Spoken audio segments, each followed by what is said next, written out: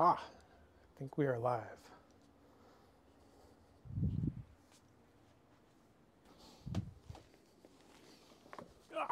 Okay.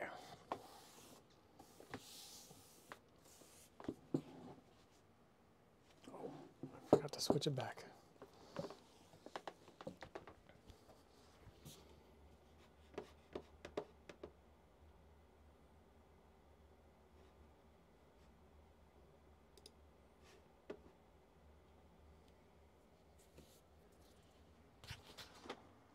God.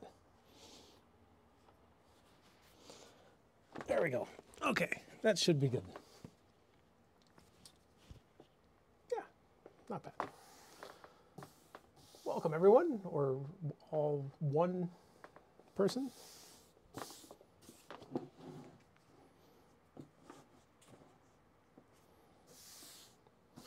So, we're going to draw the human head. Just got my pencils sharpened up, ready to go. Although I'm going to use one that was already sharpened.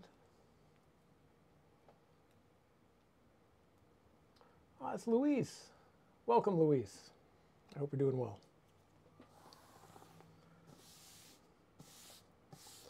Okay, so we're going to do a head drawing. I chose a pose that's kind of challenging, to be honest. It has tough lighting. It's kind of a tough angle, and she's like looking up a little bit. It's not an easy pose. I don't know why I chose it. I was up for a challenge, I guess. Hopefully it goes well, and we will find out shortly. So we're going to start with the big shape of the head, and then typically follow, you know, our usual pattern, which is working from big shapes down to smaller shapes, and working our way down piece by piece until we get into, you know, individual features and that kind of thing. So we want to start with the big shape of the head. So we're going to have the cranial mass first. She's going to be pretty round, pretty circular, I think, for the most part.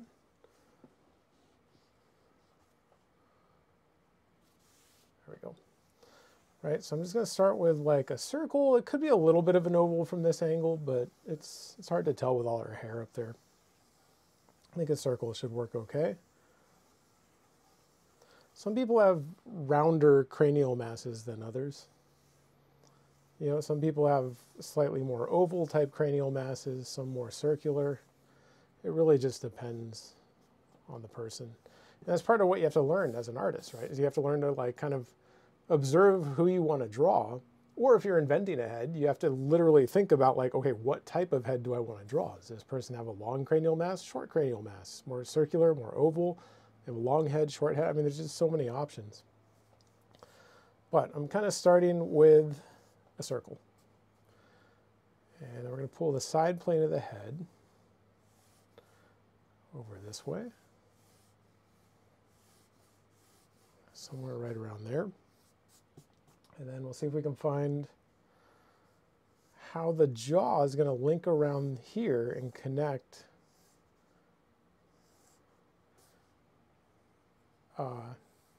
you know, down to like kind of where the chin is.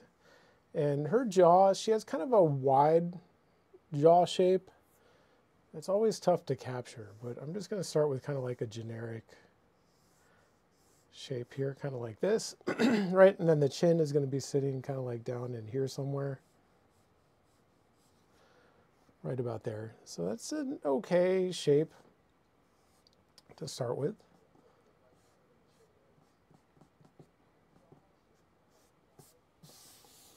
You know, and these head shapes are really tough to draw. It looks easy when you watch someone do it that's been doing it for a long time, but the truth is they are very challenging. There's nothing easy about them. It took me, you know, a few years at least to get to the point where I could just kind of draw a nice head shape that's exactly the way I want it to work, and it's tough. I don't know. They take a lot of practice, I guess, is my point. And yeah, but that's kind of what we end up with. So let's see if we can find our next set. Also, you notice I marked kind of where the back of the jaw and the front of the ear are going to sit, but it's kind of early to put the ear on there, right?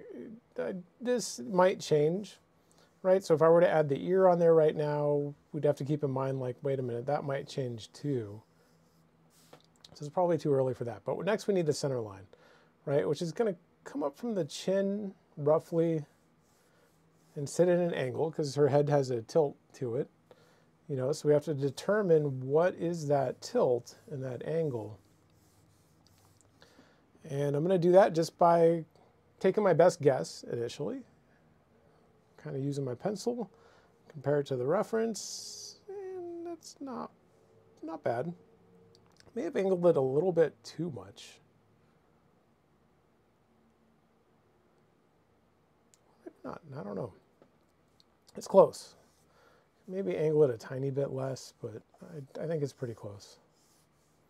So our center line is going to be right about there. Hairline, it sits right up at the change in plane of the forehead, right? So if we have, you know, top of the head up here, side here, that change in plane of the forehead's happening kind of right in through here. Depending on the person, it might sit more, you know, the hairline might sit more up at the top of that change in plane, or it might be more like right on it. Again, you just have to observe and figure out, like, okay, is this, you know, how does this person's head work? In this case, it sits pretty low, kind of near where that change in plane sits. Kind of like down here. You know? So that leaves us the shape of the face right here. And that's not bad, right? So we have the hairline, the chin. The next thing we need to do is divide this space into thirds, right? And that'll help us find the brow line, the nose line, and the chin. Question is this a good shape for the face?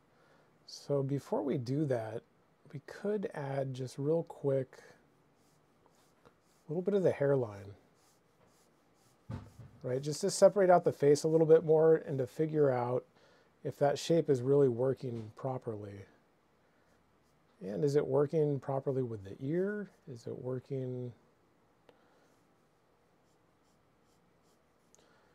You know, her hair is kind of sitting here. I think we can shift this.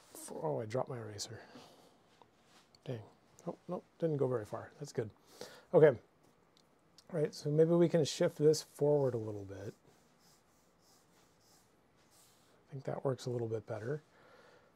This is okay. This feels a little bit tall to me, right? This shape that we have here for the face. So then the question is, what do we do about that? I mean, the obvious answer is that we move the hairline down, but that kind of aligns where it needs to be up here. So it could be that we need to move the jaw up a little bit.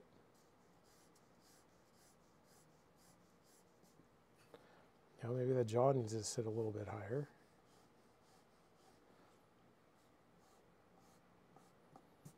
Feels a little bit better.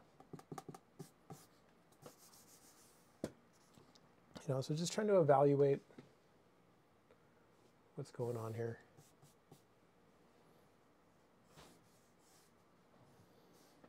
I think that's a pretty good starting position, right? So from here now we can break this space into thirds and just look for nice even thirds. I mean, her face usually fits those thirds pretty well, and her head's, there's not much of an up or down tilt. It's mostly side tilt and looking away from us. So I'm pretty sure if I leaned over here right now and kind of measured on the reference, I feel like those thirds would work really well. Yeah, they do. They work about perfectly. Okay, so let's figure out if this is right. Boom. Boom. Not quite. Pull this one down just a little bit. This one down just a little bit more.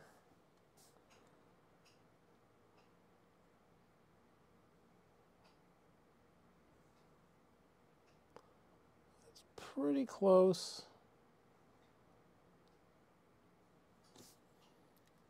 It's close enough that I think it'll work. You know, we can kind of find where the side plane of the head sits at this point, which is sort of like over here, right? So like the side plane of her head now It's like kind of like way over here.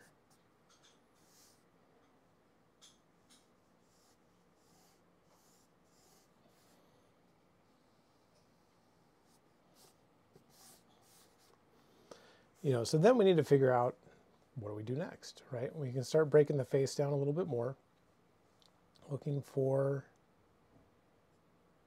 the glabella, which kind of comes in this way just ever so slightly, and then down this direction, right? And then look for the inside of this eye socket. Kind of help judge that angle a little bit. And then we need to get the shape of the brow as it relates kind of from side to side. So her brow shape is very angled over here, right? So it's going to sit at a pretty extreme angle and then kind of roughly match up over to this side.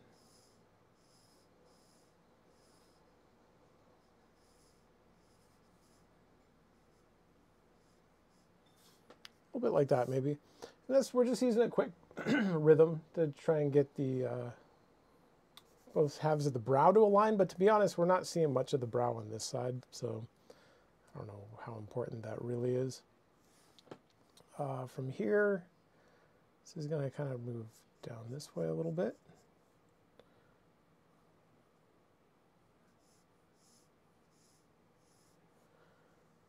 Just going to cut in. Down across here, right? And we're looking for that eye socket shape. Let's sit roughly somewhere about there. You know, on this side, we have her forehead kind of dropping down this way.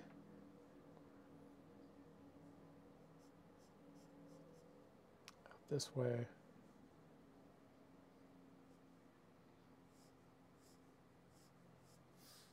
Cutting in that direction, right? And then it's going to meet up with the cheekbone down here, but we have to figure out how far does this go, right? And assuming this is relatively correct, I think it's going to kind of line up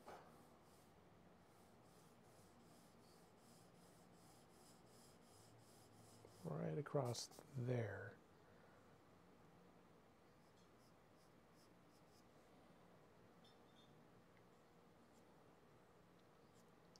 Cheekbone should come out kind of that direction.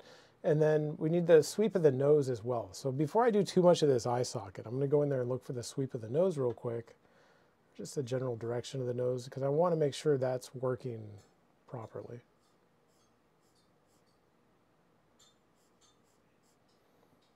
Right, kind of comes down this way, out a little bit.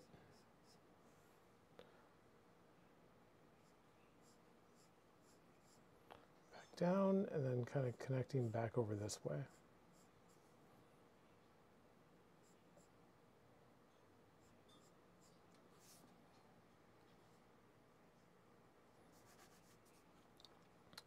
Not bad.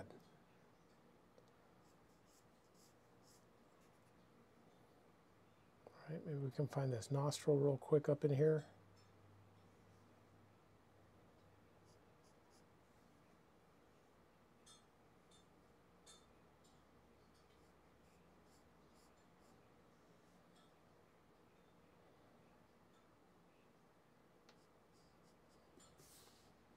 You know, sitting about like that. Now once we get this established, we can start to figure out how much of this we should be seeing over here. It's not bad. I think it's relatively correct. So then from there we can kind of swing the cheek down this direction, right? And then the chin kind of pops out, let's see, directly under this nostril. So that seems about right.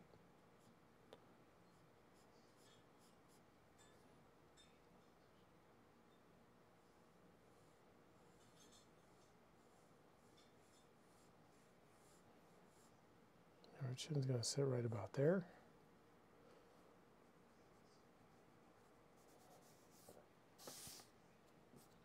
You know, this eye socket, kind of come in this way, and it basically sits down in there. Now, her brow shape, it's not totally flat right here. It actually goes up kind of this direction, and then up this direction.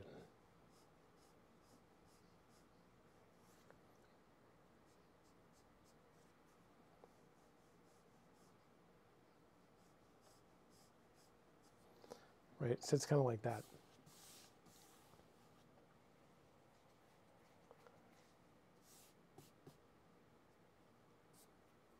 Also, just so you guys know, I can't read the questions from where I'm sitting, and Olivia's eating some food, so she'll be back to reading questions in a minute.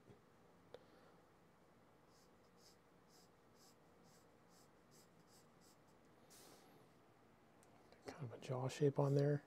Okay, so now that we've got this mostly established, we can kind of place the ear at this point, right? I think we should be able to do that pretty confidently. The bottom of the ear sits roughly even with the top of the nostril, which means this ear is probably going to sit right about here.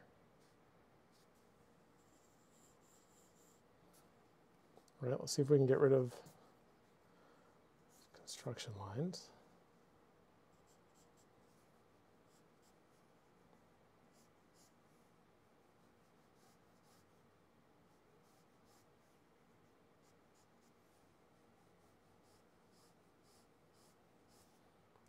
Forehead.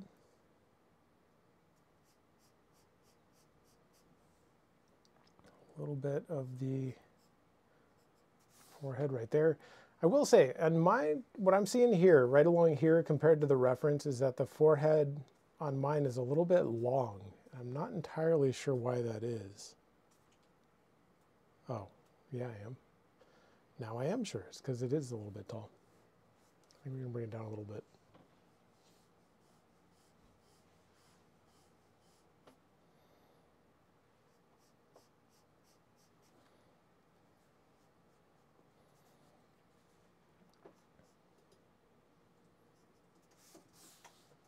Anyway, I think that's pretty good. All right, so from there we can find the thirds for the mouth. Hi. I have a question to read you. Okay. This is from Brickman, who's back again. Brickman, welcome back. Welcome back, Brickman. So Brickman asks, "Hi Brian, what do you think the reason is? What do you think is the reason for some artists to start shading in light areas? It seems strange to me." I don't know. I'm sure part of that just has to do with how you learn. I mean, to me, it makes it tough to judge the lighter values without having like the darker values to judge them against. And usually what you'll see is people tend to make things too dark or too light. But I think part of where that comes from is working with watercolor, maybe. Because I know watercolor works the opposite way, where you work from like lights to darks as opposed to like putting in your darks and then your lights. So maybe they started out with that. But I don't know. I mean, I personally, that's not how I learned, so I can't tell you exactly why they're doing it. Other than if I had a student that was doing that, I would tell them to not do it. But I don't know, I can't say for certain that it's like totally wrong. I don't know. It just doesn't seem like the best approach. But again, that could just be because that's all I know. Put a little bit of the neck on here.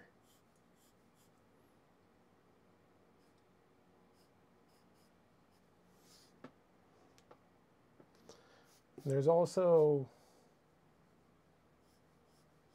I don't know, there's a number of artists I've seen work that way. So, I mean, it can work. I think as long as you, I don't know, learn like a specific way and kind of stick to it, eventually your brain will adapt and you'll just be able to do it. Wasn't it the kind of like Watts philosophy that they teach there, and that whole line of thinking is more like you establish your, I don't know, like lights and dark area to sort of calibrate the drawing? Yeah, And then I can't.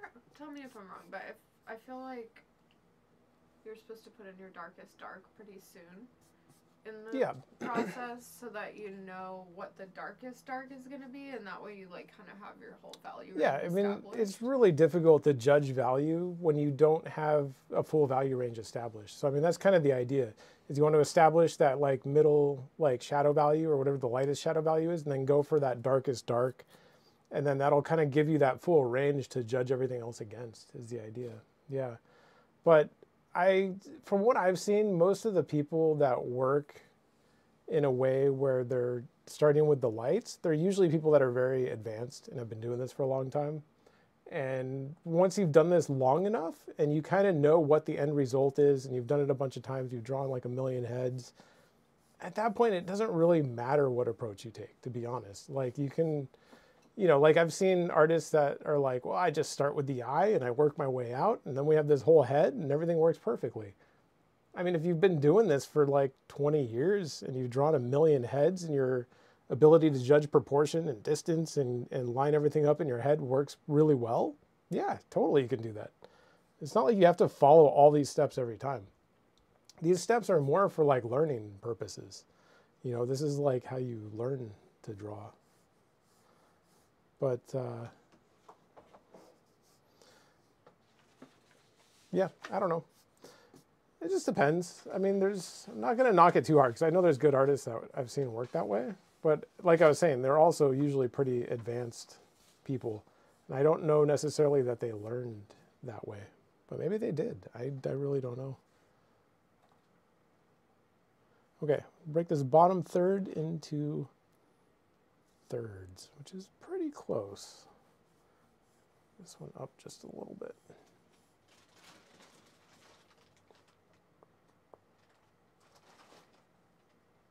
That seems pretty good. Right, tooth cylinder kind of projects forward a little bit. Around this way. Same thing like this, right? Like what I'm doing right now is something that's more for teaching and learning, right? Like you have to understand how the tooth cylinder works and how it sort of pushes forward from the rest of the face. But like if I was just drawing my own drawing, I wasn't teaching anybody, would I draw that line every time? I mean, I might, just because I've been doing it that way for so long, but I wouldn't have to. Like, I'd be fine placing the mouth without that. I would still break it into thirds just real quick, but I would just make little tiny marks to just kind of figure it out. And, I think that would work fine.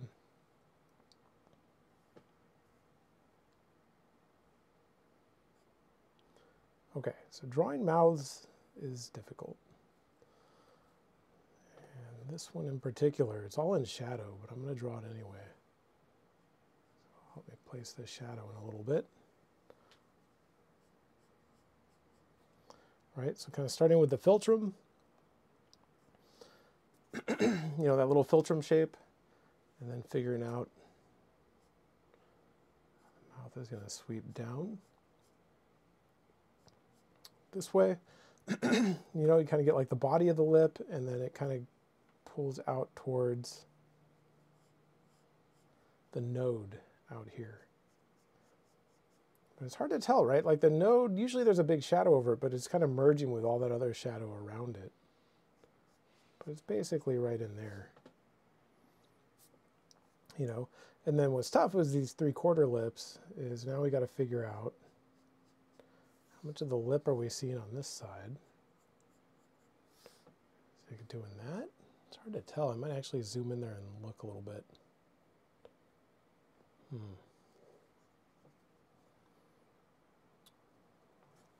a tough shape.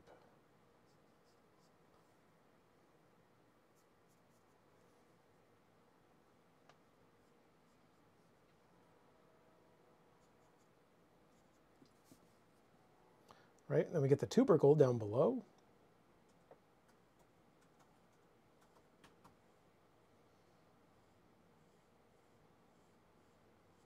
Right, down around there. And then the bottom lip's kind of pressed up against here. Kind of getting this sort of shape. Sort of coming back up.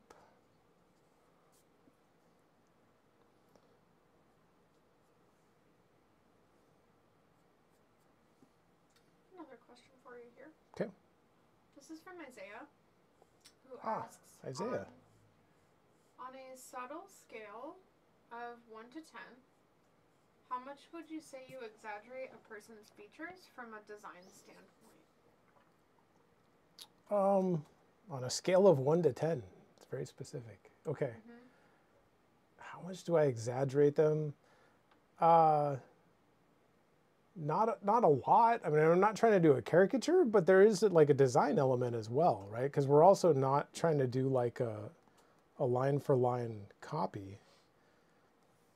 So I would rate it not very high on the exaggeration scale. I would say like a 3 or 4. You can go for like those Golden Age illustrators, right? Like Leyendecker and Rockwell. Those guys were incredibly good. Probably some of the best artists that ever lived. And when you look at their drawings or paintings or whatever, it's clear that there's like a caricature element to what they do, right? Like they're exaggerating a lot of stuff, but they're doing it in a way where it's also very believable. And it works really well. So they go for like, it seems like maybe like 10% caricature, right? Which isn't a lot. So out of a scale from 1 to 10, that would be like a 1 would be like 10% of that, I think. Am I doing that right? You know, so it's not a lot of exaggerating, but it's enough that if you do it right, it should almost make the person look more like them than they do. And honestly, I'm not that good at it, but if you go look at like, there's like some Rockwell books you can get that show his photo reference, because he always shot like photo reference for stuff. And then I think Leyendecker worked from live models mostly, but you can see Rockwell's photo reference, right? And when you look at it, suddenly you realize like, oh, these people don't quite look like what he's drawing, and yet they do at the same time. Like it's very clearly that person, and yet at the same time, not. It's very interesting seeing their drawings, or their drawings versus their reference. So yeah, I mean, there's going to be a design element always, you know, and you just got to partly experiment with your own drawings over time. Like at first, there's not going to be a lot of exaggerating because you need to like have something to kind of train yourself against.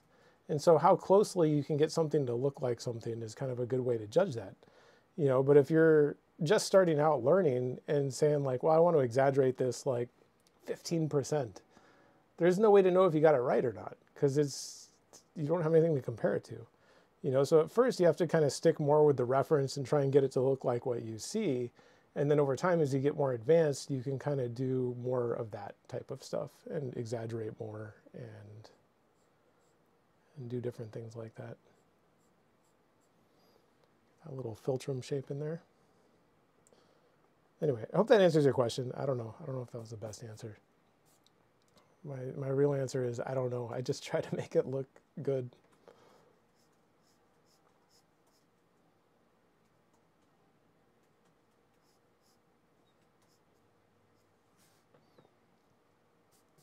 Okay, so we got to get some nostrils and some eyeballs, which are going to be tricky. What was that? Oh. I'm going to start with the nose because I feel like that's going to be a little bit easier than the eyes. These are going to be tough eyes because she's kind of like looking up and off to the side, and it's going to be a challenge. I knew that when I picked it, and then I thought like, why not? Let's do something challenging. Got some feedback and another question for you. Oh, feedback, okay. Isaiah said yes, you answered it. Oh, good. And Brickman says, hi, Olivia and Brian. Do you know the Chinese plaster cast of David's features? They're in planes. Very cool to draw. I've never heard of that. Have you? I mean, I haven't heard specifically of that cast, but cast drawing is super good. I don't have it here. I guess it's in our storage place, but I have a big cast that I drew. Yeah, I think it's Ralph Waldo Emerson. I think I drew it like once. Yeah. problem with casts is they cost too much. You can get these like cool catalogs with all sorts of cool casts, and you're like, dang, these are really cool. I could teach a whole class based on this. And then you look at the price and you're like, oh my God, I wouldn't make any money because I got to spend all the money on casts. I would ask if you have a link to that cast. I'd be really interested to see it because it didn't come up in a search just now when I looked it up. So, if you have a link to it, Brickman, we would love to see it. That would be cool. I am curious. I am too. It sounds like it's an interpretation of the sculpture that's like more planes. You know, so it's not like just a recreation. He's saying it's like in planes of the head. Oh, I see. That sounds cool. Yeah, it does sound really cool. Okay, so we got to draw these eyes. Got to get some sort of eye shape on here.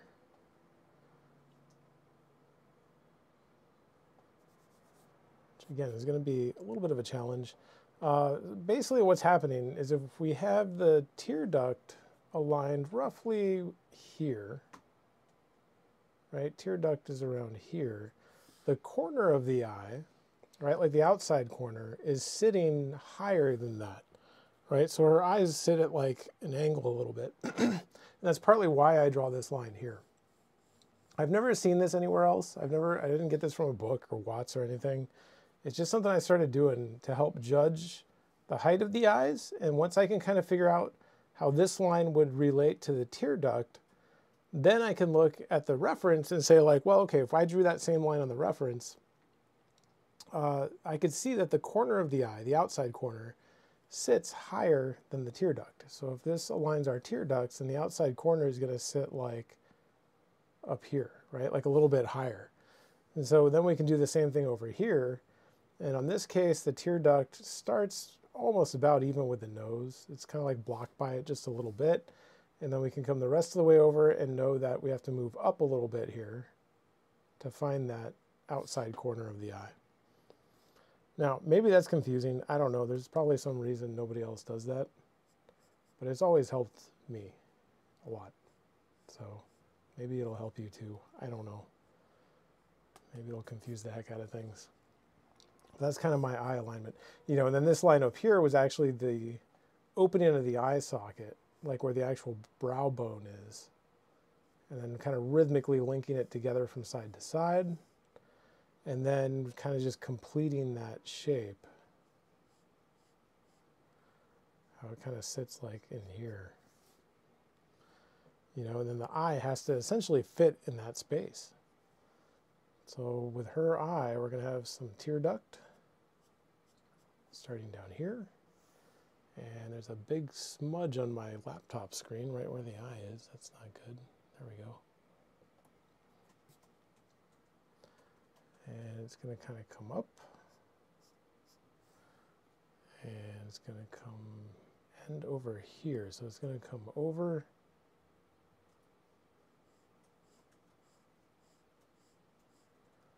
And then down.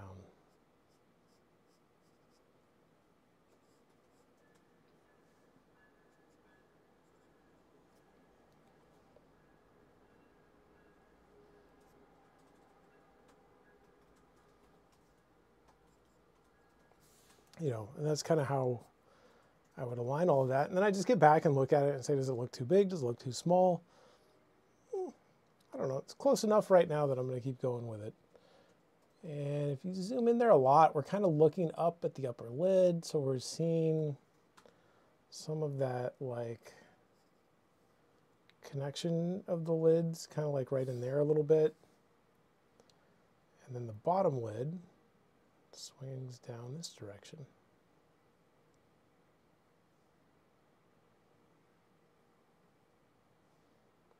Connects over the tear duct. And I'm going to say that feels a little bit large. Pull this up a little bit.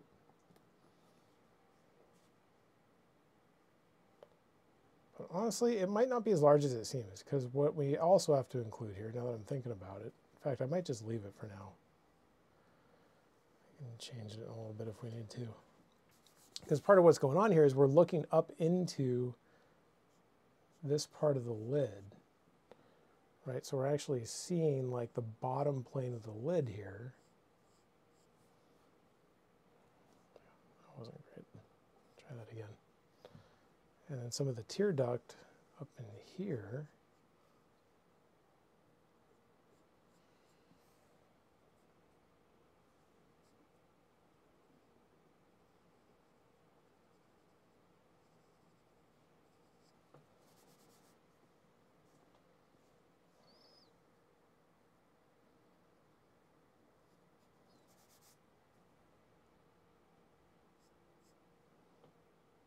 Right, and then the connection part of the lid, or the outer part of the lid, I don't know. And so that kind of shrinks that space quite a bit. And got a little bit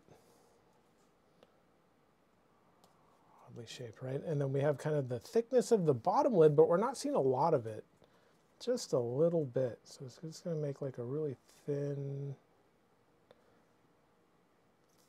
thing, kind of like that. Right, and that bottom lid's going to kind of drop down this way.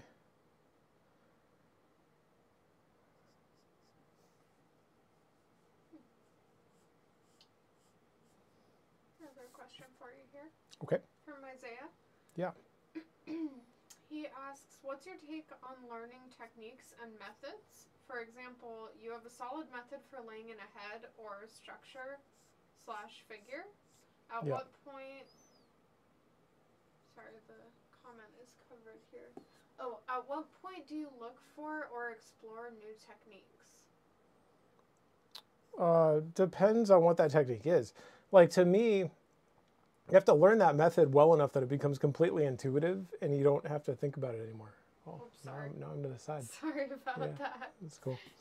You know, so you want to stick with something long enough that you can really learn it, like to the point where you don't have to think about it much anymore, is kind of the key.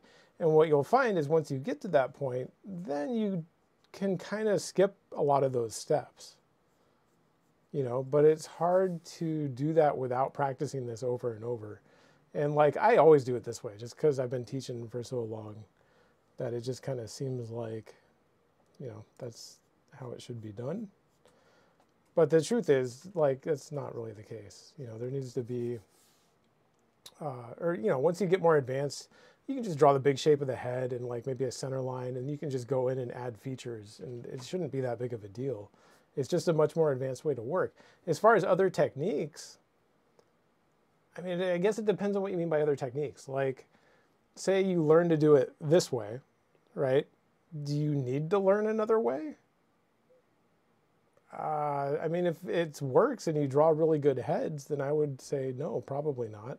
Unless there's some like really specific reason that you think you need to learn it. But I don't know. I mean, certainly you want to know it well enough that you can you know, skip the steps and just work more intuitively. But as far as just learning a whole different technique, I don't know what the point would be necessarily, unless there's some really specific goal that you have. You know, like maybe you're thinking like, well, I want to learn to draw anime, you know, or I want to draw something else. You know, and they use slightly different proportions. Like they kind of use a smaller third down here and a longer middle third.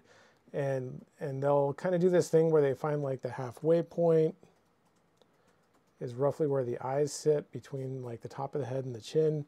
And so they end up with slightly different proportions. Not a lot different, just a little bit different. You know, so like if you want to learn to draw something specific like that, then sure, you're going to have to spend some time figuring out how to do that. But aside from that, I don't know. It's just personal preference, really. You know, like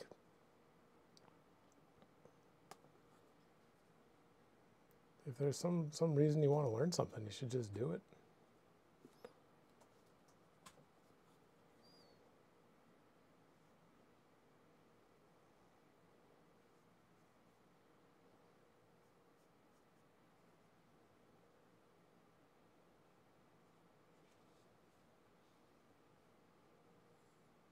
Or to just try out something different.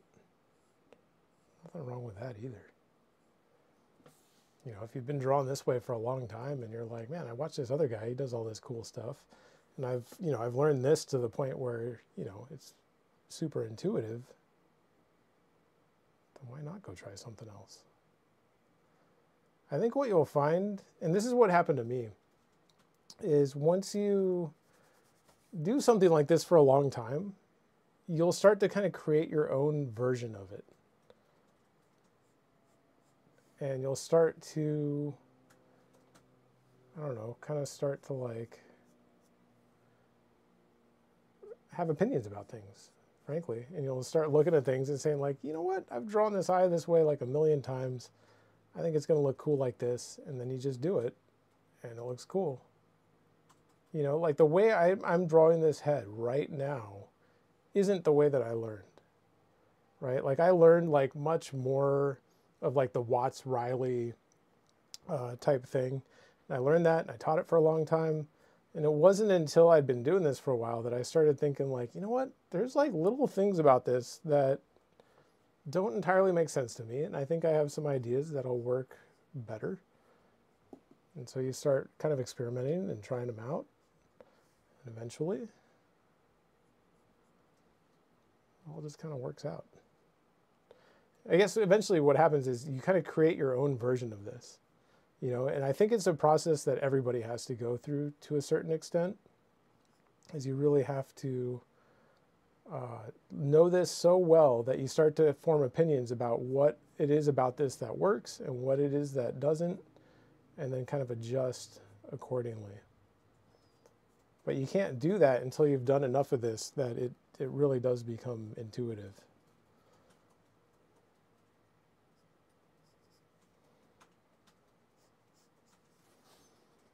All right, so we got some eye shapes on there, a little bit big maybe, but to be honest, I don't know why. For some reason, I have a tendency to always draw eyes a little bit large.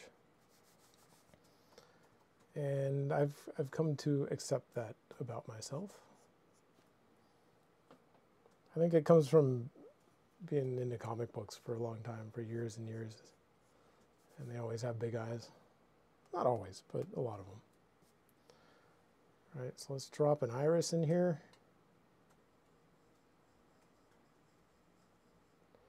All right, looking up this direction. Kind of like that. This one's looking off this direction.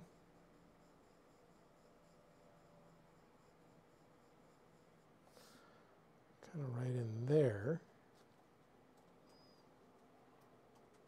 Something about this one that feels a little bit small compared to this.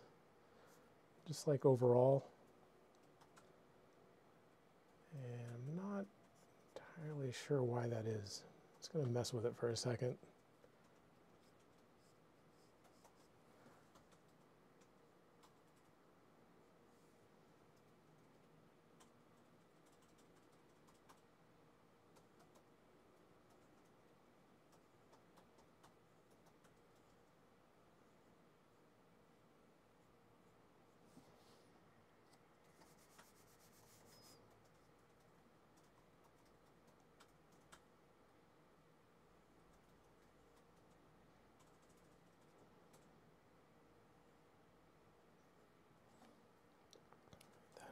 On there.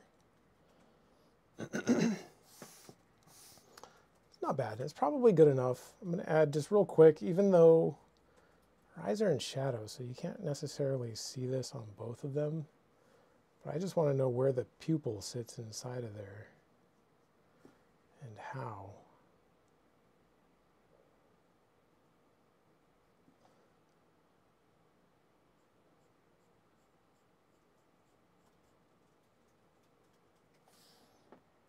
Sits right in there. This side is going to be basically in shadow. We're not actually seeing this one.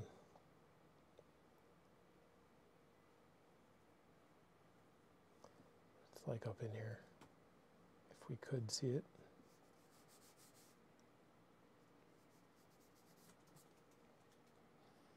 It's not bad. I think that turned out okay.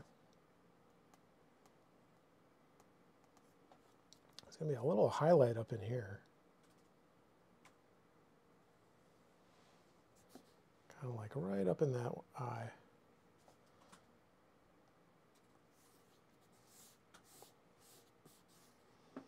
Not bad. Let's get some eyebrow shapes on here. That might be helpful. I'm going to lighten this a little bit because those lines are like right in like where the center of the eyebrow is, kind of. So we want to get a better eyebrow shape on here.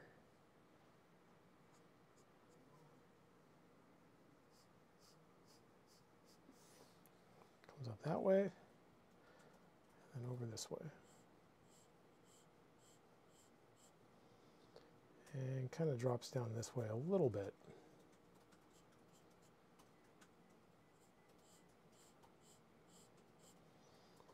Eyebrow shapes are always tricky. You know, that one sits roughly about like that. Now, is there a design element there? Sure. I mean, I turned it into, I don't know, a more definitive shape, I guess, than kind of what I'm seeing there.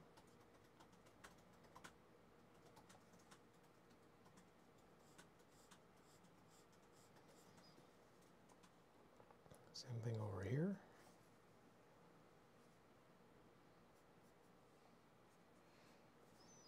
This one's going to wrap around the brow.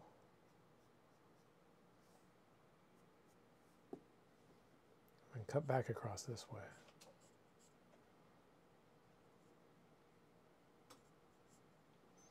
You know, and I'm trying to be really aware of how much space are we seeing here between kind of the opening of the eye socket and the eyebrow. It's a little bit narrow compared to the reference right now, but I think it works. You know, like you're probably never going to get something like 100% correct.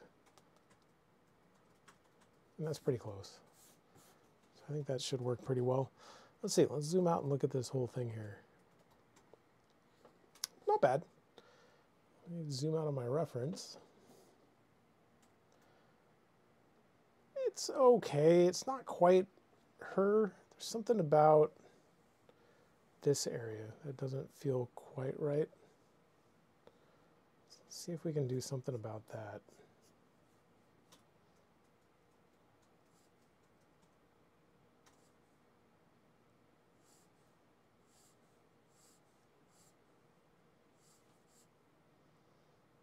I think it has to do with the size of the chin.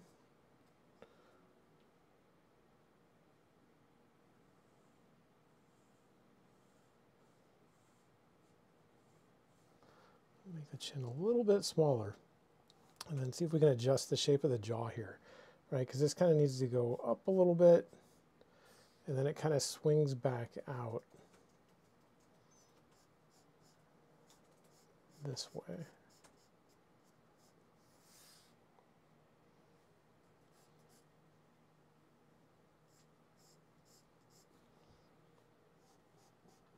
Like I said earlier, she has a very challenging like jaw shape.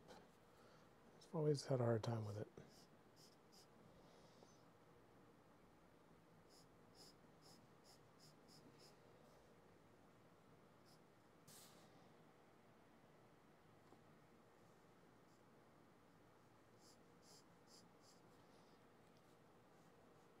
Oh, it's gonna have to do.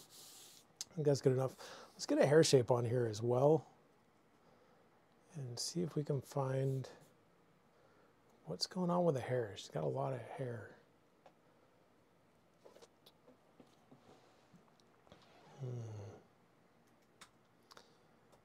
Okay, so her hair for the most part rides right along her head here, which now that I'm looking at it,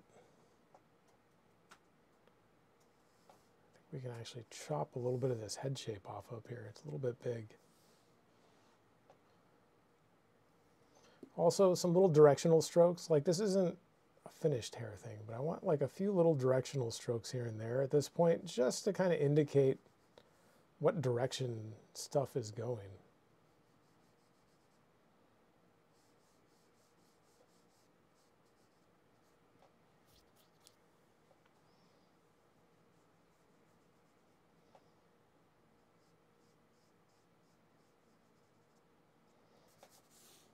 Right, it's kind of going around that way, and then let's find the big shape of the whole thing here. It's going to start about here maybe. And I'm going to keep this really soft when I work on this big shape because we don't want hard edges. Well, we could have some hard edges on the hair, but they need to be really strategic, and I don't know where they're going to be at this point. So I want to keep everything nice and soft. Most of the hair is going to be pretty soft, you know, very soft shapes.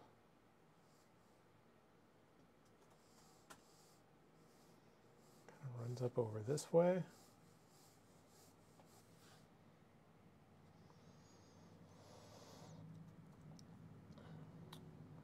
Her sideburn area is kind of doing this. And it's kind of getting pulled back this direction.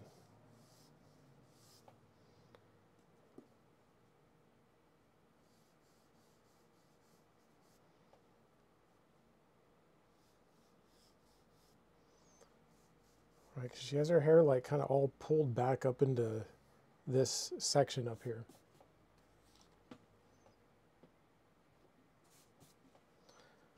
And let's see if we can capture that.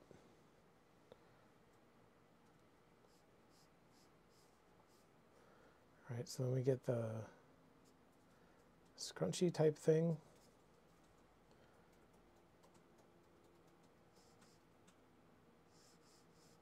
Up in here.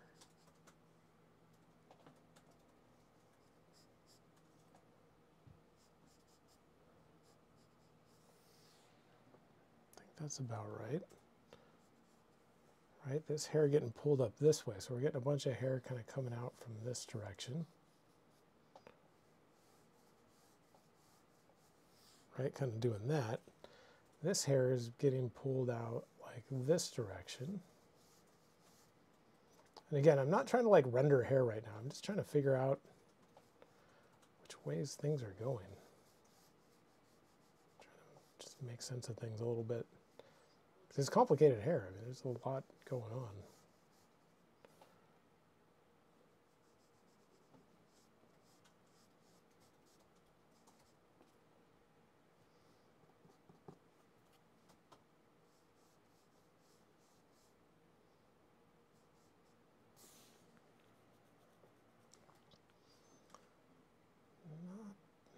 Not bad. A little bit more coming out this way.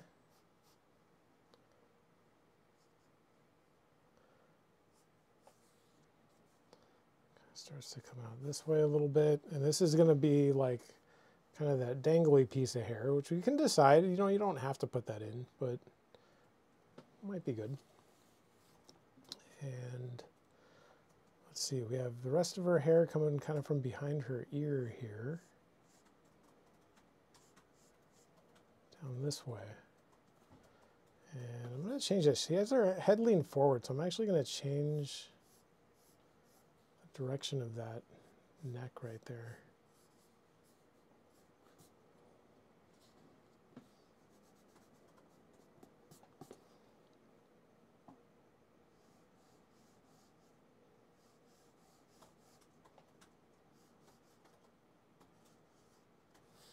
Right, hair is going to kind of connect down into there, and that leaves kind of this whole like mass of hair back here.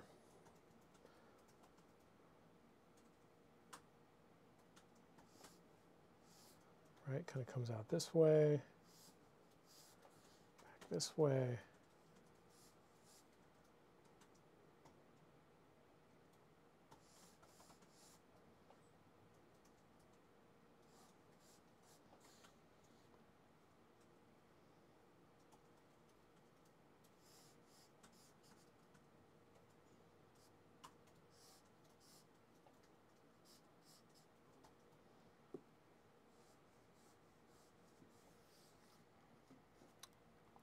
I don't know. That's my best guess right there.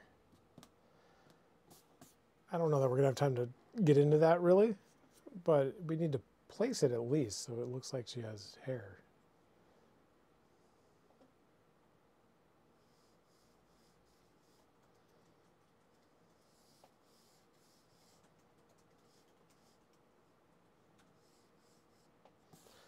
right? It's kind of going around that way. And then this is all just like kind of chaotic type hair. Don't worry about that later. And then can add these, at least this piece of hair. This one, I don't know. We can put that in, but it's going to make things a little bit challenging. Just in terms of like shadow mapping and stuff like that, which is fine. But for right now, I don't know if I want to do it.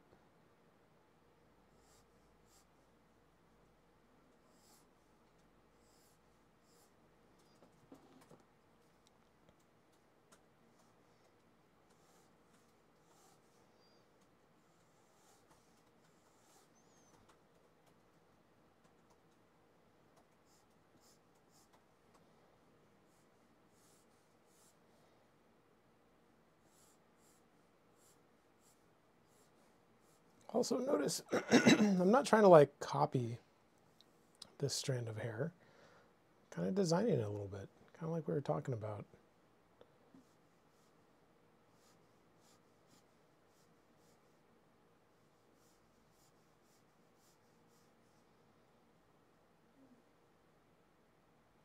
Can I give you some questions? Sure. Okay. So the first one here is from Brickman. And he said he just bought an anatomy app for jaw movement. Cool. I think it could be useful for your classes. Best muscle deformation animations I've seen. Sounds cool. And then the rest of the message I'm a little confused by. Oh, okay. He says, word meaning cheap, anatomy standard. I'm not sure what the last part of that means. If you want to elaborate, Brickman, I'm confused. But yeah, he's just recommending an anatomy app. Sounds cool. We should check it out. Did you write the name of the app? Maybe this is the name. Oh. Is that the, okay, like, maybe Brickman put the name of the app if you can. And then the next question is from Isaiah, who asks, how many hours would you say you spend tentatively drawing a day? And are you mindfully pushing to improve, or is it just the enjoyment of the process? And also, is this image in the library on the website? Yes, this image is in the library on the website somewhere. I've never done it as a demo. But, you know, when I teach a head drawing class, like I'll give you the photo for the demo, and then I usually give like 3 more photos so people can practice something other than what they just watched me do. And there is a class somewhere, I don't know off the top of my head which one it is, but there is a class in there somewhere where I included that piece of reference as one of those extra pieces of reference. And then somebody drew it and turned it in, you know, as a gold level student. And then I did a critique of it. So there's like a critique drawing of this piece of reference, I think, if I remember correctly. But I've never actually demoed it before. This is actually the first time I've drawn it like this, like, I don't know, with these supplies and stuff. So that should answer your question. I'd have to go back and check, like if you really want to know like which class was it that had this in there, I could go in and double check. But it's in there somewhere. Forget the rest of the question. I forgot the rest.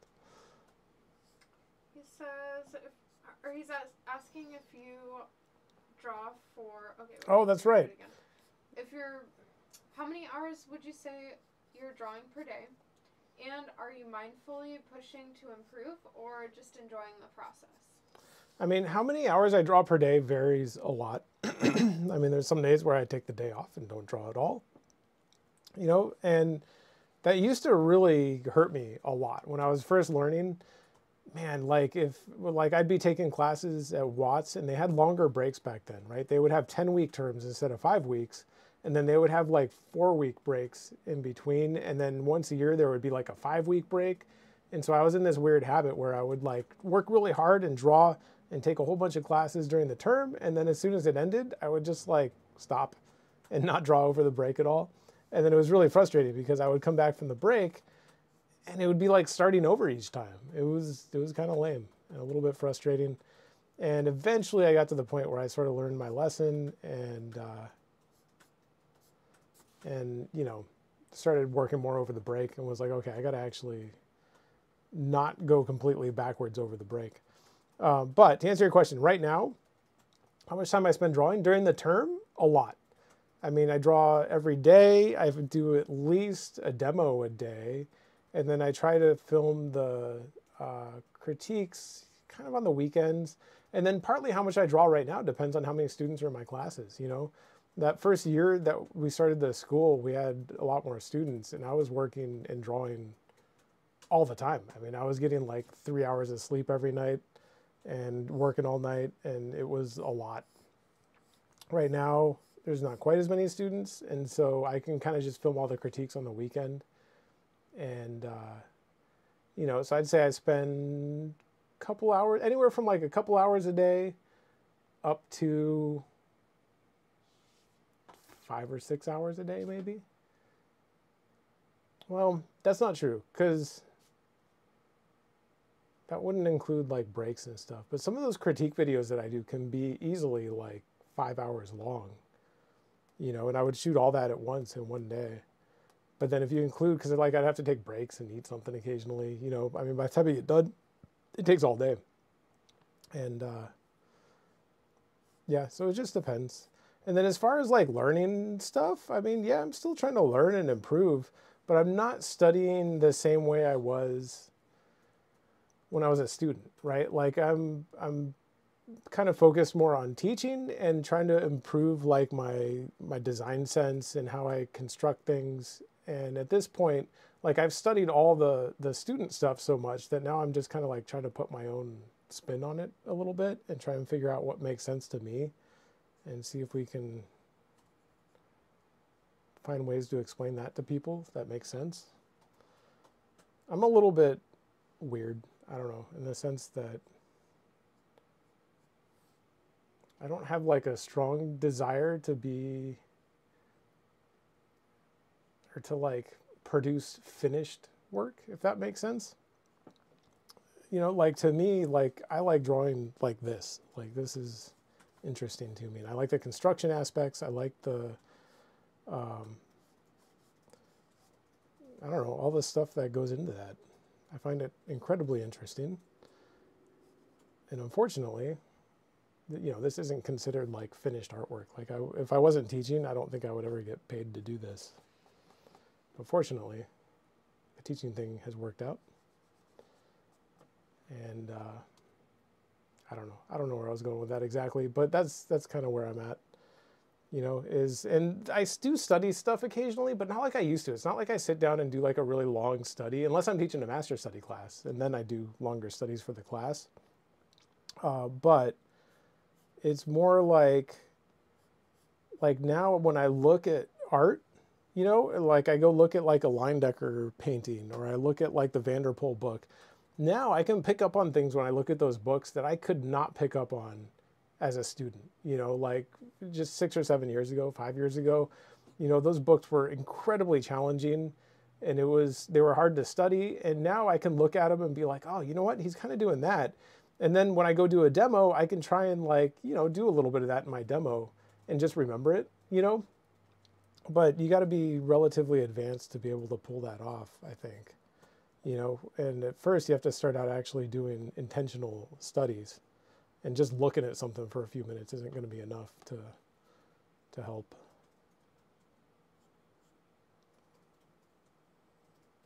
But yeah, I mean, for a while I was headed down the path of becoming an illustrator. You know, that was like initially when I first started, I wanted to get into comic books. And then the more I learned about art and drawing, the more I kind of realized that that probably wasn't the best fit for me, because I'm not the fastest person ever. And illustration seemed a little better. Like you have kind of like slightly longer deadlines and things. You get a little bit more time, you know, because you're working on like more finished type pieces rather than just trying to crank out like 20 pages of comic art a month or whatever. 24 pages or however many they do.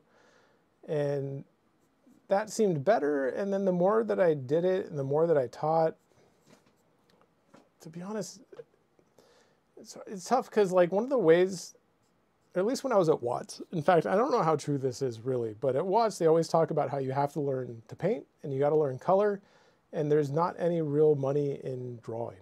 Like I heard that all the time when I was there. And that was why I started to paint. I had no interest in painting until they told me that over and over. And eventually, you know, you kind of start thinking like, well, okay, I definitely need to make some money, so I need to learn to paint. But the problem was I didn't like painting. I just don't like it. I don't know why. There's something about color that I find incredibly difficult, and it's not fun. I don't know. I don't enjoy it. And so eventually, once I started teaching, I realized like, oh, you know what? I can draw the way that I want to draw and stick with all this cool fundamental stuff that I like, and try to, you know, turn that into something that maybe I could actually make a living doing. Which, you know, and again, at Watts, they were telling me all the time, they were like, you can't just be an instructor. This is something you do on the side. And, you know, this is like, just like a side job, get some extra cash. And once I started teaching online and started getting more students, I started thinking like, man, you know what? I need to turn this into a whole business, which is a lot of work, probably as much work as doing the comics, but it's at least work that I enjoy a lot more, you know, because this is what I like doing. And I like finding interesting ways to explain things. I like finding, like, pretty much everything about this is like what I like to do. And so that's kind of what I tend to stick with.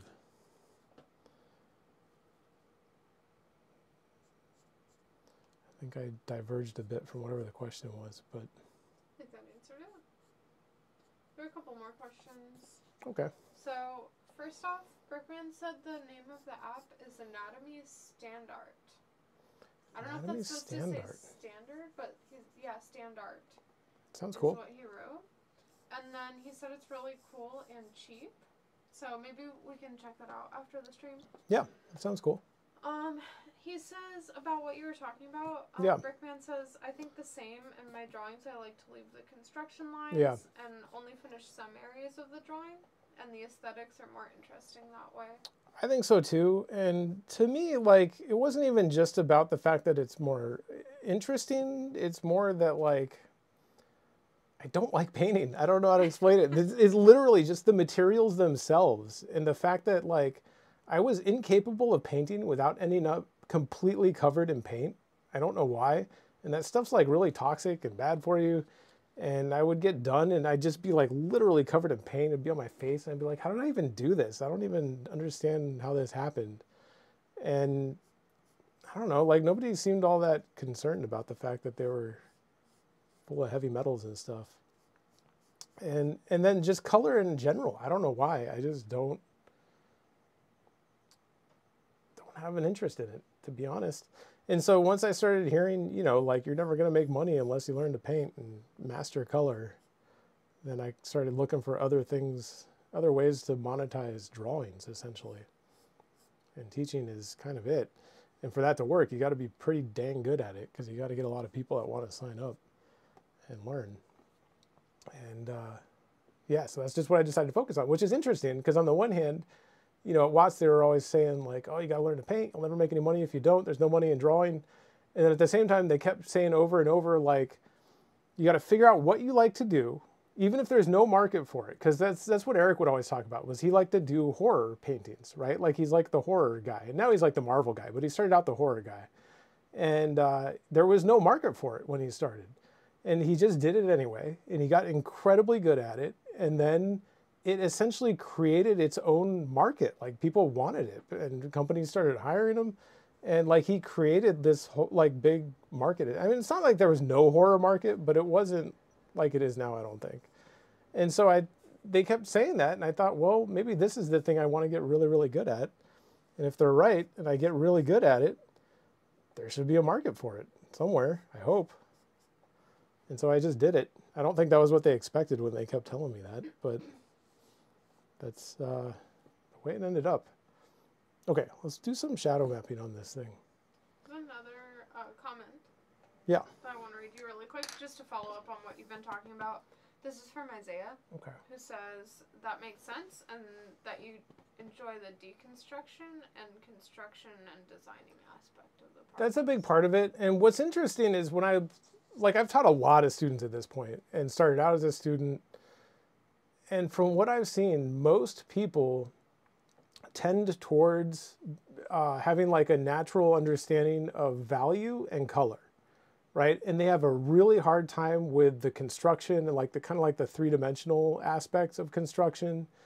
And most people really struggle with that. And then they take more quickly to rendering and value. And then usually they take to color more quickly as well. And for some reason, like that's just not my brain type, I guess. I don't know. It's just not the way I think. And I always had a really, I wouldn't say really easy time, but much easier time understanding like the three-dimensional construction of a head and how to represent that two-dimensionally. But then I had a much harder time with rendering and a way, way harder time with color. And I got to the point where I could do it. I mean, I did some decent paintings. I did some decent illustrations back in the day when I was kind of headed in that direction. It's not like I couldn't do it, but man, I had to really, really work to get to like kind of like a low level of competency with color. You know, it wasn't easy. And it's literally the exact opposite of what I see in most students. Not all. There's some that are kind of like more like me where they take to like the construction aspect more easily. But most of my students really are people that, I shouldn't say most, but a lot of people take my classes specifically because they're painters and they have a really hard time with the construction aspect, you know, but they like the color. They're really good at color. They're really good at actually like painting, like the actual application of paint. But then the construction is like really hard for them, you know, so they end up taking my classes and I can kind of like make sense of it for them. But I don't know, it's just weird. Like you hear people all the time, or like at Watts, I guess they used to always say like anybody can learn to do this stuff, right? Like it's a learned skill. And I think that's true, but there's also like certain tendencies that people have, you know, like some people are going to find color more easier than construction. You know, some people are going to find rendering and value more easy. Some people are going to find the construction more easy. It's not that you can't do the other stuff. You can. It's just hard. And it's going to take a while to learn. And it's not going to come as naturally as that other thing. And I think I'm proof of that too. I mean, I figured that stuff out. I figured out how to paint. You know, I did it. I figured out rendering. I teach rendering stuff all the time. I can do it now. Rendering's, you know, I'm not going to say I'm the best renderer ever, but I'm certainly good enough that I can teach it pretty well.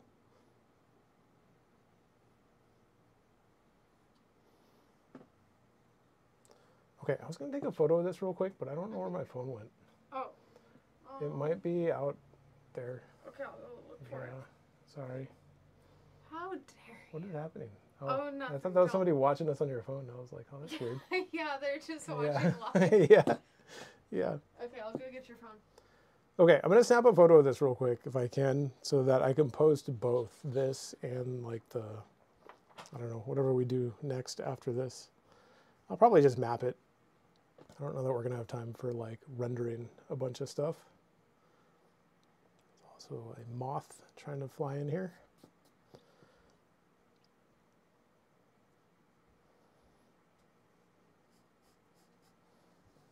Here you go. Oh, phone, thank you. Okay, let's take a photo.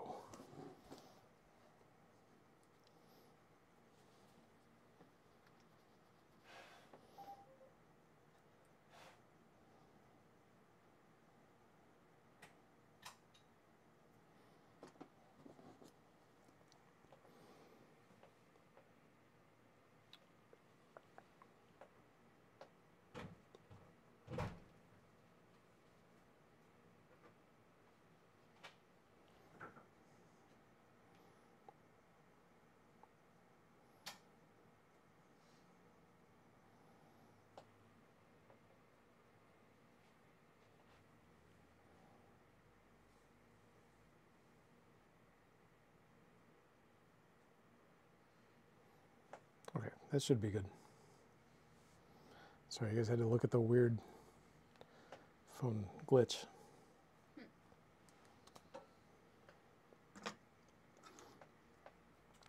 Okay, so let's see if we can take this a step further. I started kind of working out a little bit of shadow down here because I was trying to figure out if I could design this in a way that makes like an interesting ending to the drawing without having to like draw the rest of the body, you know?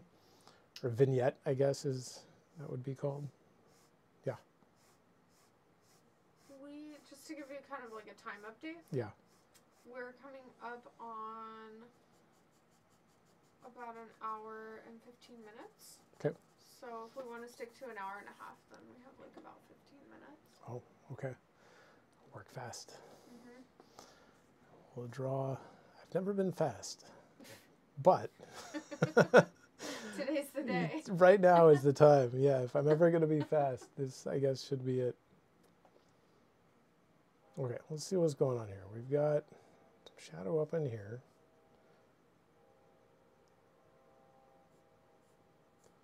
Harder edge right in there.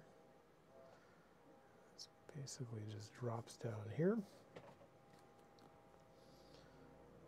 Again, a little bit of soft edge. Just remember, when it comes to mapping, like, keep in mind that mapping is really more of like a training technique.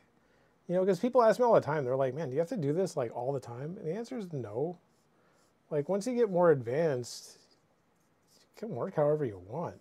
And like when you go to, you know, like at Watts, there were some instructors that would take the time to shadow map things and others that didn't. And they would just kind of draw it all at once. You know, draw the shadows and fill them in at the same time. Either way is fine. Like there's no right or wrong way, really. I like the way the shadow mapping looks, and I think it's a really good like training technique. You know, and it's a good way to understand edges and how to vary edges. And it's a good way to understand shape design and all sorts of kind of complex things. So I tend to do it. But you don't have to. And as you get more advanced, you probably want to skip it because it really just kind of adds more work a little bit in a sense. Right? Because you're kind of like having to draw these areas twice a little bit, which doesn't bother me, but certainly if you're like a working professional, you don't have time for that. You're gonna have to move way faster.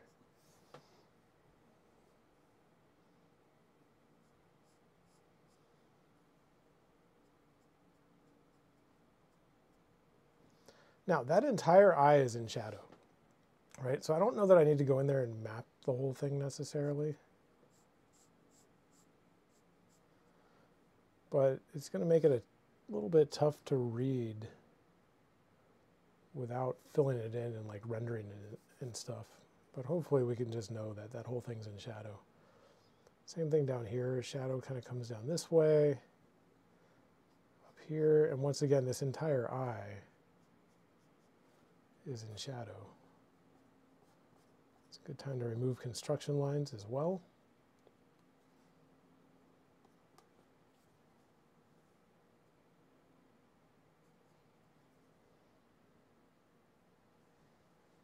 That shadow basically just stops right up here, right? So if we were going to like fill this in and actually try and render it, like we would fill in this entire space, including the eye, all of it, you know, and then I would basically just pull out that little bit of like highlight on and light on the top plane of the bottom lid, kind of pull that back out and then pull that highlight back out because that's picking up light right in there. And the rest of it would just have to be really carefully rendered. It would have to be really subtle up in there.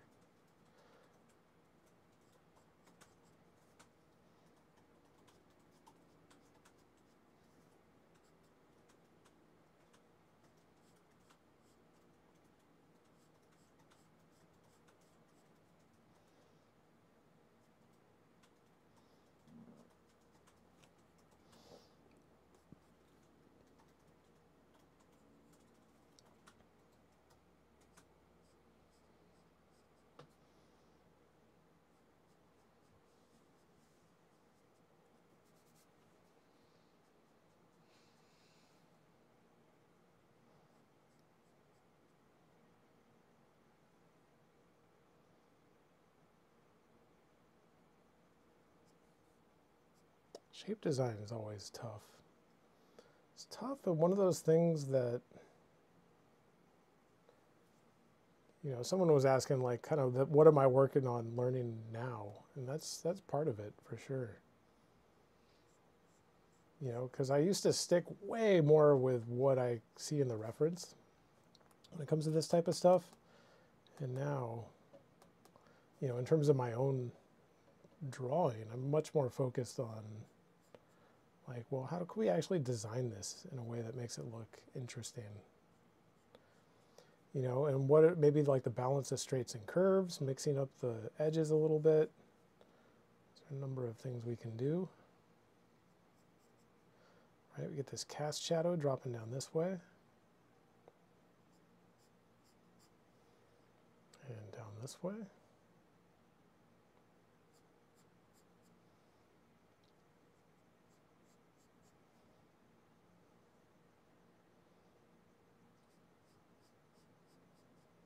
Right, and the shadow just connects right into the lip. Right, just kind of connects right in there. The entire lip is in shadow. We're picking up shadow across this direction. So we get, I don't want to draw this on her because you have to be really careful with these rhythms. So there's Riley rhythms that I still use. Some of the Riley stuff I don't use anymore, some of it I do, but there's like this rhythm, right, and like this rhythm. And you can see as soon as I draw this in, it like ages her quite a bit. So I tend to only draw them if I really need them. But you can see those shadows are going to run right along these rhythms, essentially. You know, so it helps to know them well enough that hopefully you don't have to draw them in necessarily.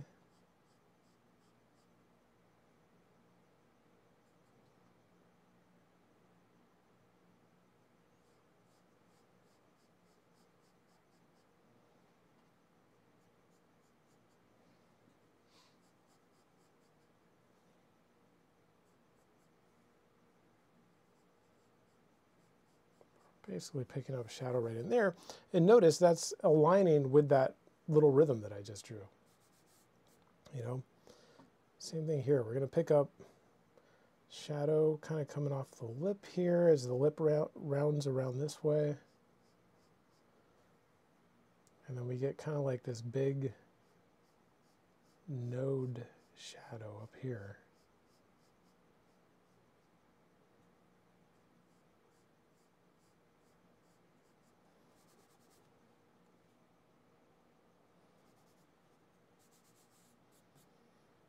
You know, and then that's going to link into what's going on up here. So here we've got to figure out how to get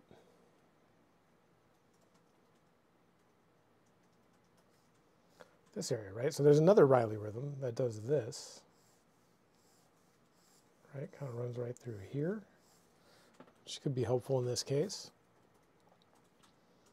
Because I think I'm going to use that to kind of figure out right where this shadow is going to sit. And basically simplify it a little bit. You can see like it'd be really easy to get caught up in following that shadow exactly. Because if you really look at it, you're kind of like, well, it does come this way, but then it kind of goes out this way, it comes back this way, and then it wraps around this way, and I'm going to ignore a lot of that.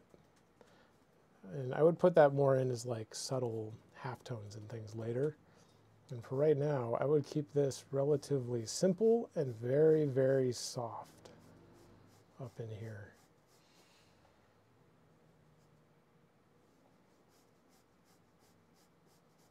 Super soft.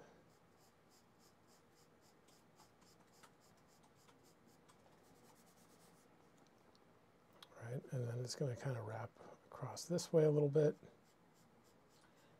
So it rolls into shadow. Include a little bit of this maybe.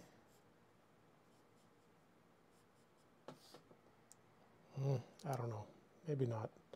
Again, you have to be so careful, right? Like the more little things like that you put in, even if you see it in the reference, it's going to age her a lot. You know, and it's just something you have to be really careful with.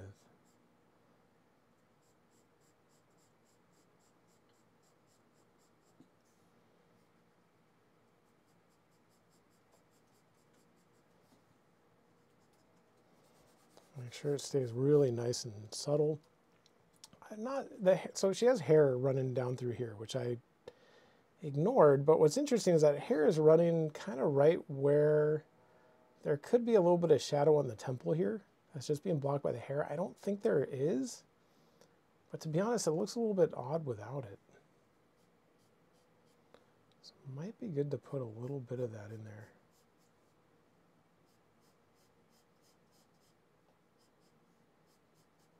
Or at least try it real quick and see what it looks like.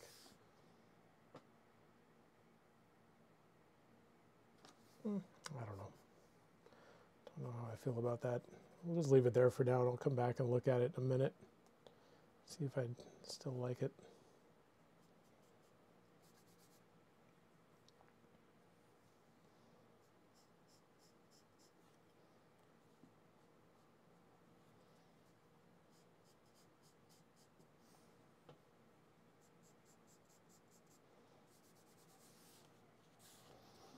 Now, down here things get tricky, right? Because this is all in shadow. But we're picking up a little bit of light on her lip and a little bit of light on the chin. And partly, I wasn't sure how this would turn out if I just shadow mapped it. It might not turn out all that great, to be honest. Not that I did anything wrong necessarily, but just with the way the whole like lower half of her head goes into shadow down here, it might look a little bit odd, right? Kind of like this, how her entire eye is in shadow. So yeah, we mapped it, but it kind of looks like a little bit odd. So I guess what I'm getting at is I might have to fill it in real quick for it to actually make sense. Every now and then I hit a drawing like that. Like usually I like that shadow mapped look quite a bit. And every now and then you draw something and it's like, oh, this actually needs to be filled in to make sense.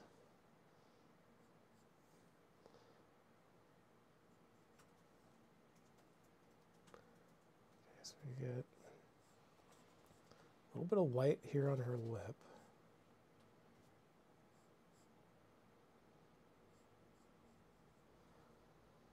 Kind of like right in there where her lip's sticking out. And then we have her chin down here. And a little bit of light down on the chin.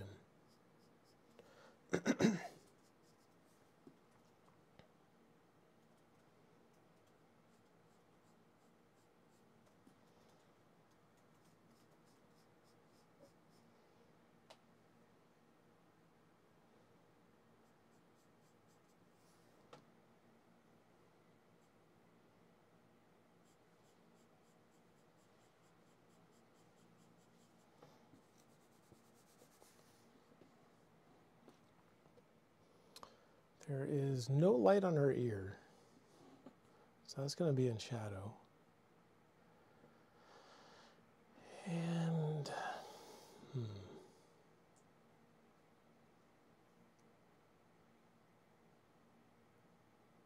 a really dark hair.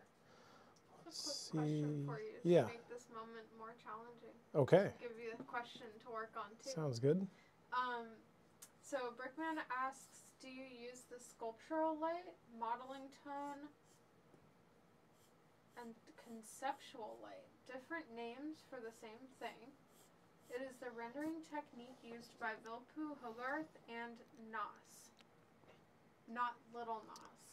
Nas? Like the rapper? No. Nas? Oh, I was going to say, that goes way back, man. That was like when I was in high school. Oh, that's a different guy. I was thinking of Lil Nas X. Yeah. Oh, he's the new Nas. This is probably a different Nas. It's Gnass. Oh, yeah, that guy. I don't know if I'm saying his name right. Anyways, all of that silliness aside, do you use these sculptural light, modeling tone, or conceptual light? I'll be totally honest, I don't think I've heard any of those terms really? before. I don't know if I have either, to be honest with you. I don't know, but probably. My guess would be those are terms for things that I probably do, or at least have heard of, and I just haven't heard them called by that name. Sculptural light, modeling tone. I'm not aware of those terms myself. Yeah, honestly, I don't know. I don't know. I'll look them up. I can look them up later and figure out exactly what that's all about.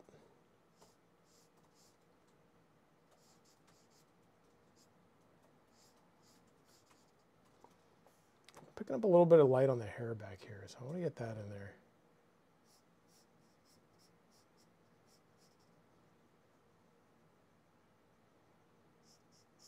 We're also at about 90 minutes now. Okay. And my laptop is gonna die. Are you trying to tell me it's time for dinner? We're getting there. Yeah, okay. We're getting there.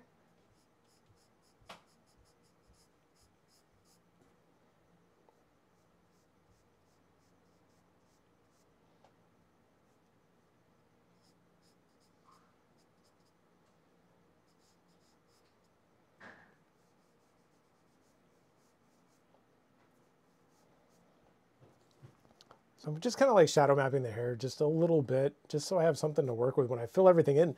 Right now, if I fill this all in and leave the hair totally blank, it's going to look really weird. So I want to get a little bit of shadow on the hair up in here, just so I can kind of tell what's going on.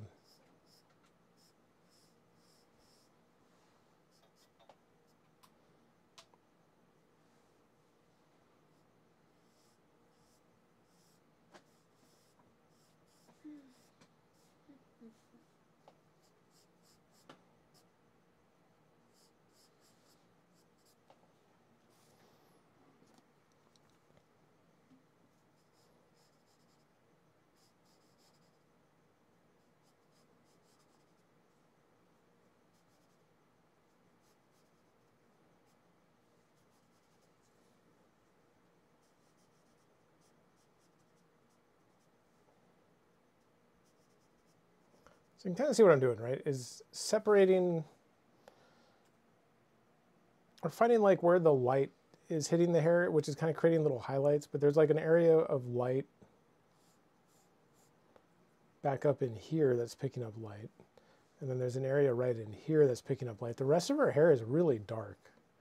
All in here, all down here is really dark. And then there's a bunch more light up here that we can worry about later. This in here is all really dark, you know, so.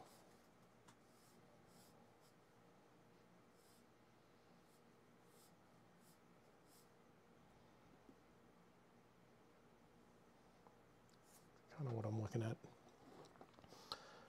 Okay, I think that's enough. Actually, no, let's do just a little bit of this, just so this starts looking a little more hair-like.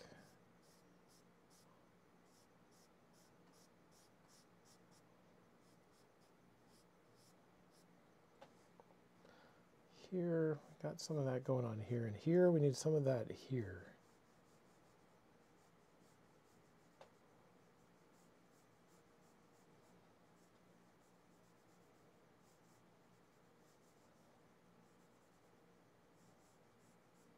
Right, there needs to be like an element of randomness to it. And then we get the highlight cutting across here, right? And then occasionally kind of run something all the way through it that kind of links that whole thing together.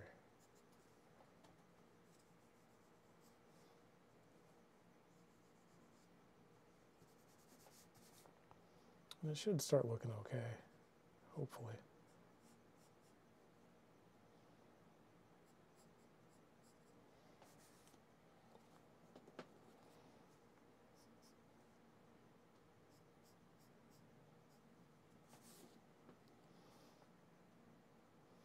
And then what's cool is once we fill all the other areas in, this will suddenly look like hair.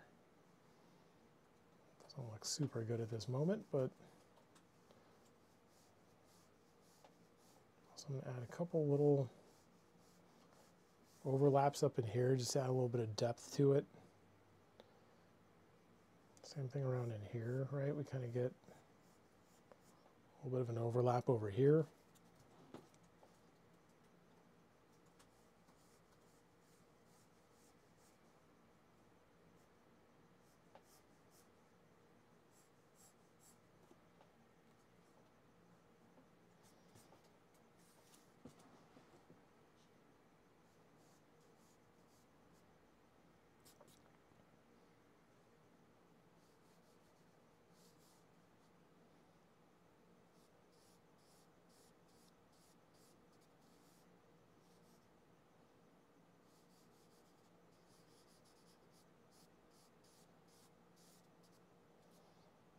some crazy stuff going on up here. Maybe it got a little too crazy.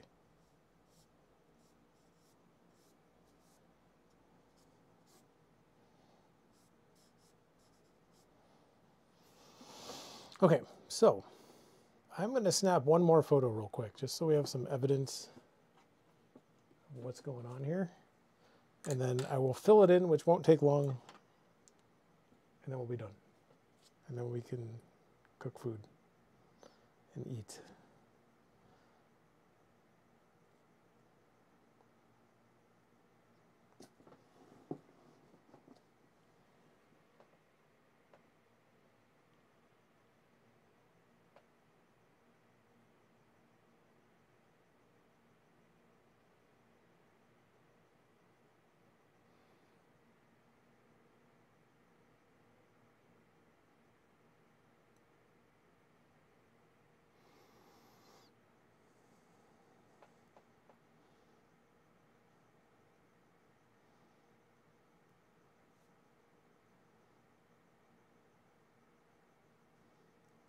Okay, photos are complete.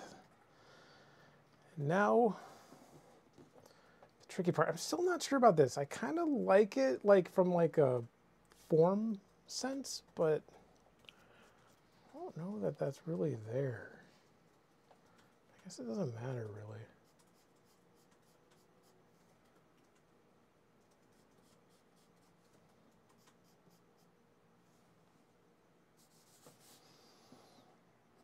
Well, either way.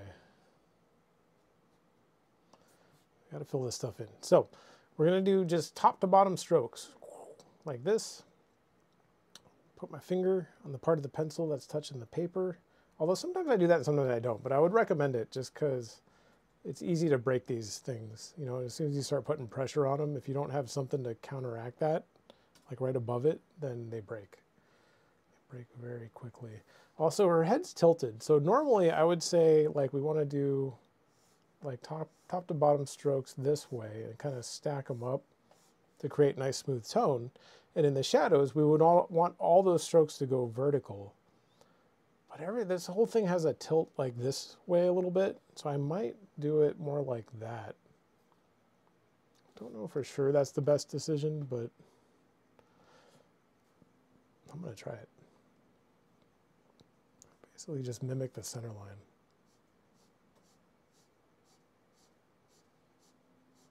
Remember, fill in this entire eye.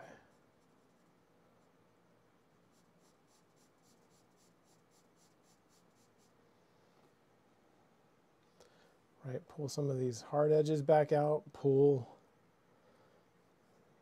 that bottom lid back out, although my eraser is too soft. I need a new eraser chunk.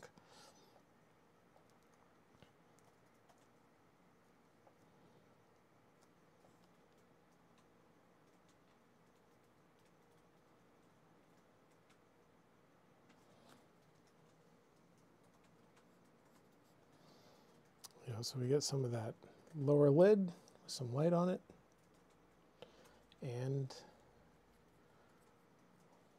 a little highlight sticking out there. Remember, our eraser is also a drawing tool. You know, that's partly why these little kneaded erasers are good, because I can shape them into like a little tiny point. And kind of pull that highlight back out. Okay, this whole section gets filled in as well.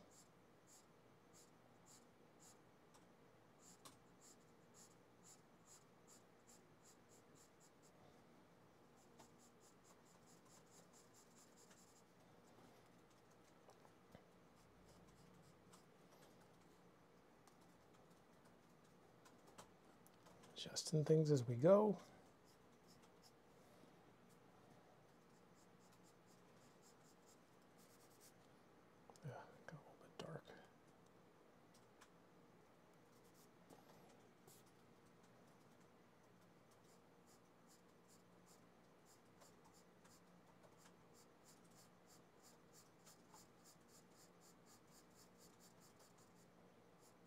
Like I said, like if you're more advanced, you can fill this in and and create your edges all at the same time. There's nothing wrong with that at all. You know, this is more of like a training, very methodical training technique, kind of. Okay, so you can see that makes a lot more sense once we fill it in. Let's see here. Let's get maybe this little bit of lip.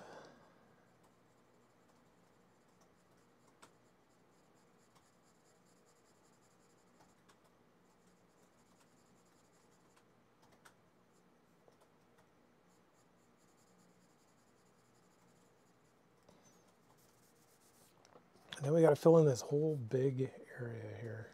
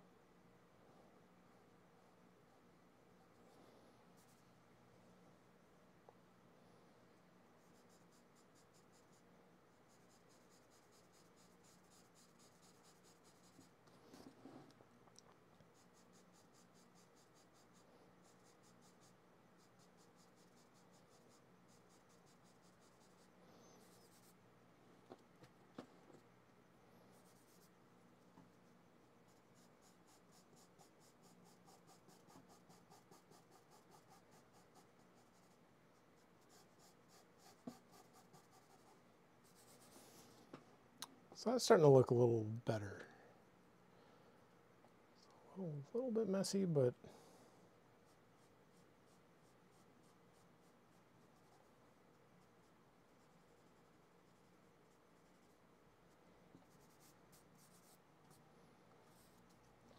you can see what's going on pretty clearly. You know, and then like I said, it's going to look a little bit odd without filling in the hair, so we might want to do that real quick as well. Just basically just this area.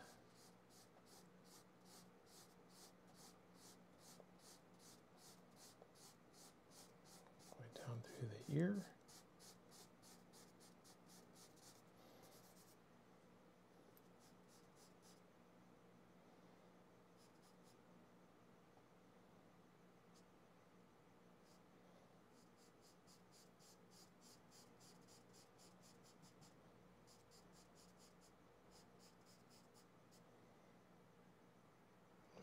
Still not sure about that.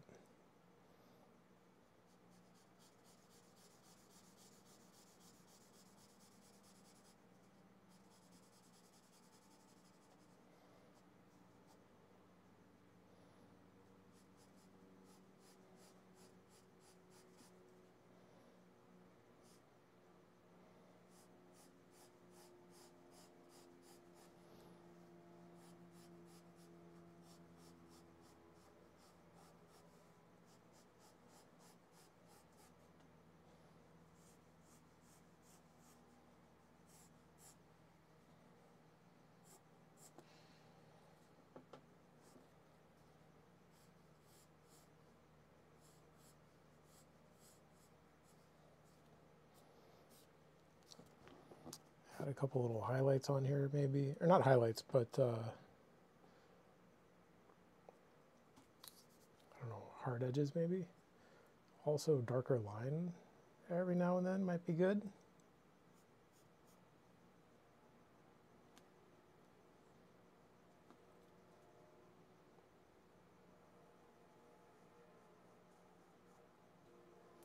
But keep in mind that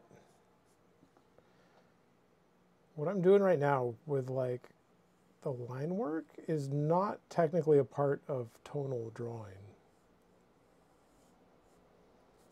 It's really more like a design element.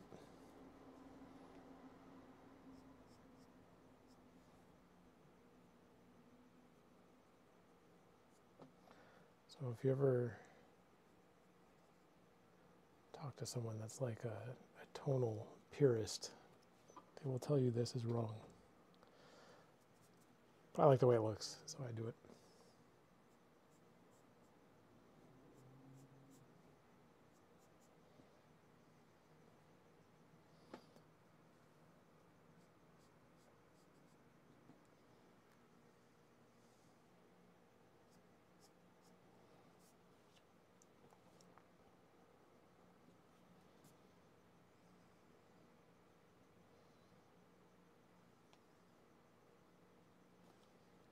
Notice I also left off, you know, there's like a little shadow under here and a little shadow under there. I just ignored those entirely. I don't think we need to put those in.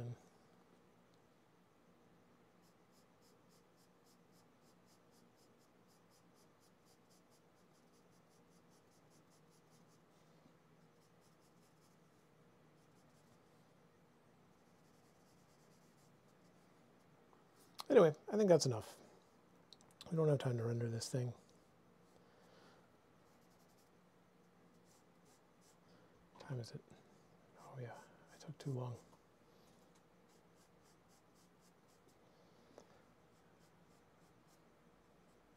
Answered a lot of questions, so. That's good. Yeah. Okay, this is the end.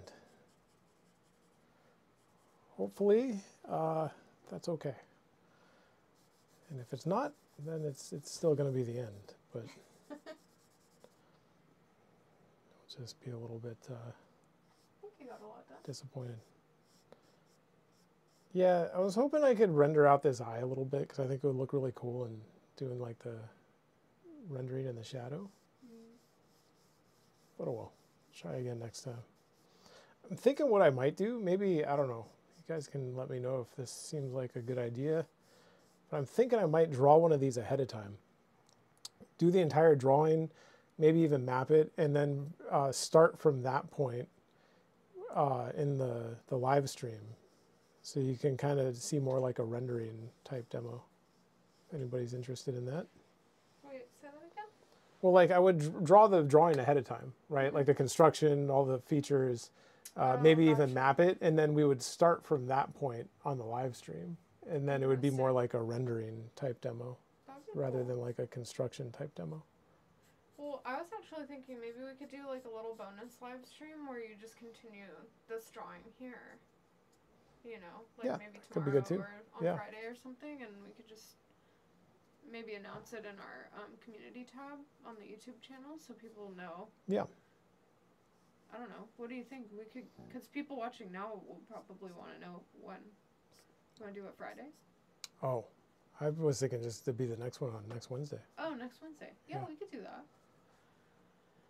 Yeah, maybe we could do that, and then... I don't know if it'll be the same drawing, though, because... Oh, okay, gotcha. I don't know, maybe. But I like that idea, like having a drawing that's already started and pretty far along. Because I'm not the fastest, and as soon as I start answering questions that are different from what I'm working on, I slow way down. Like I'm used to doing demos where I talk about the things that I'm doing specifically, and I've gotten pretty good at that. But as soon as I'm trying to draw an eye and somebody's asking me about like a random book, I get a little bit slower. Yeah. Well, that makes sense. But yeah. Cool. I think that's a really good idea. I'll think about it. I don't want to guarantee anything, but that might be what we do next time. Cool. Yeah. So Isaiah says hard to turn off that flow state. Yeah. Yeah. Sometimes.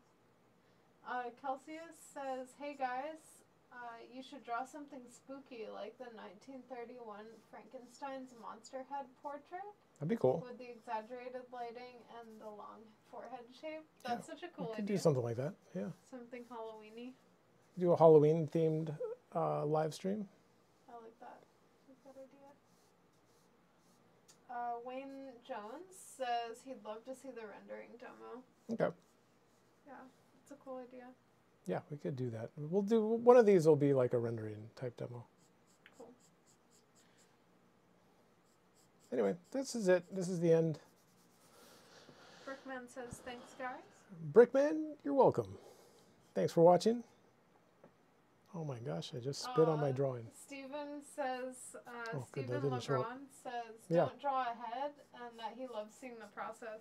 Oh, good. I think it'd be cool to like do the lay-in process, and then like for a future stream, Yeah. whether it's this drawing or not, like do like a two-parter, you know? Yeah. It'll be a cliffhanger. Yeah, to be You know? continued. Yeah. Yeah. Yeah, I like that too, because We'll then they have- can see the whole process of that. Yeah, we'll have like a week-long intermission, and then it'll continue. Totally. So, yeah. Yep. Anyway, that's it. That's the end. Thank you guys for watching. Appreciate it. And here's the whole thing. Awesome. Thanks for all your really good questions, guys. Yeah, they are good questions. You guys always ask good questions. I feel like it's a similar group too each time now. It's like we're kind of having like a, I don't know, like seeing the same familiar people each week has been really cool. So Yeah, it's good. thanks for coming back. Cool. Anyway, goodbye.